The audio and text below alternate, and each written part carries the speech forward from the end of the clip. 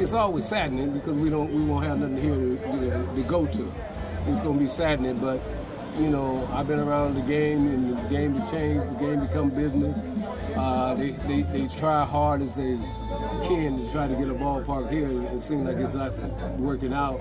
And a lot of time I see the people that the fans and the people that are angry, probably just like I would be angry too about the situation, but instead of them, to me, focus on one side, they need to probably go protest down the city and tell the city to keep the team here, and they might stay here. What's your emotion? Is it sadness? Is it anger? It's sadness. It's not anger. You know, I'm an Oakland guy. I'm Oakland. The organization, you know, I work for them, so I'm not sad. I'm angry. I'm not just angry at the organization. I'm angry at the city. I'm angry at the people downtown in the city that can't get nothing together and make it work here.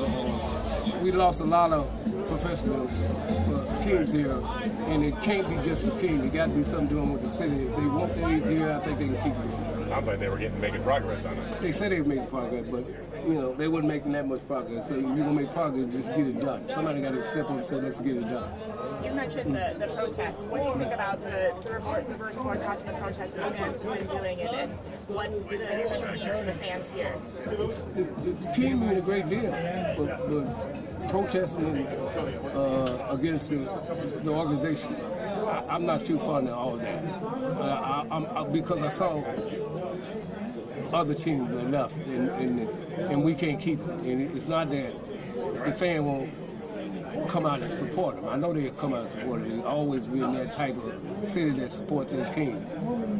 It just, you know, who is trying to get it to work. I always say, you know, if the city wants a team here, they'll make it happen. So the city ain't putting that much effort into keeping the team.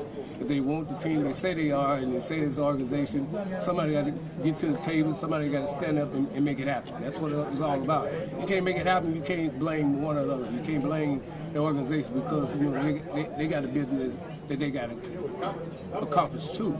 So, yes, as a fan, I'm pissed off. Yes, as a player, native here, I'm you know, angry because I know that the city and them is not really sitting down at the table. Somebody's gonna make a decision that says no matter what, we're gonna keep the team here and then work it out. That's how I look at it. So, you know, it's a sad time. I hope it don't even happen.